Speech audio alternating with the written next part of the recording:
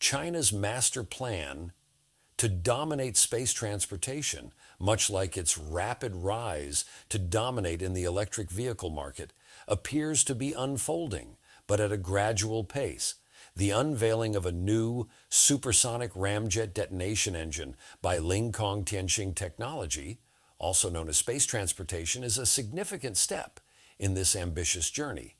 The Jindou400, which is also nicknamed JinDouyun, represents a technological breakthrough in high-speed propulsion.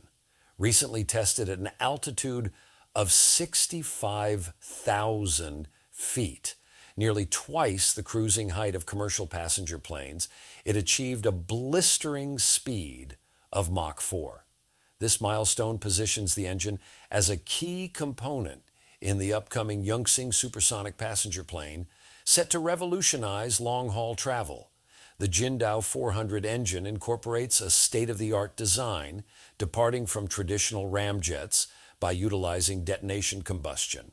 Unlike conventional ramjets that rely on a steady flame to produce thrust, this engine creates controlled explosions within its combustion chamber. These detonations are far more powerful and efficient at high speeds, enabling the engine to generate greater thrust with less fuel consumption. This innovation allows the Jindou400 to function optimally in extreme conditions, although it requires substantial initial velocity to operate effectively. Measuring approximately 10 feet in length and 12 inches in diameter, the compact design of the Jindou400 achieves an impressive 882 pounds of thrust, which is an extraordinary feat for its size. Ramjets deliberately avoid using moving parts like turbines and compressors, making them lightweight, compact, and more economical to manufacture. But this simplicity comes with a limitation in that they are ineffective at low speeds.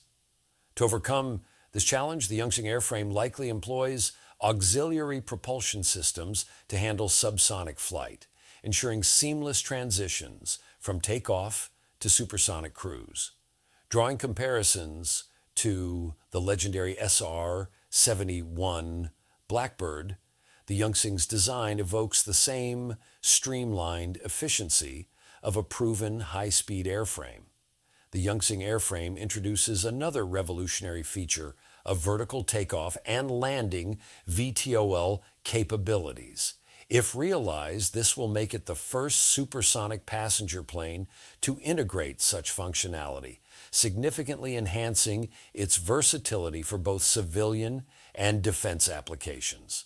While space transportation has not disclosed the exact mechanism for VTOL operation, it shows the ambitious scope of the Yunxing project. The company envisions the full-sized aircraft taking to the skies by 2027, marking a pivotal moment in the evolution of high-speed aviation.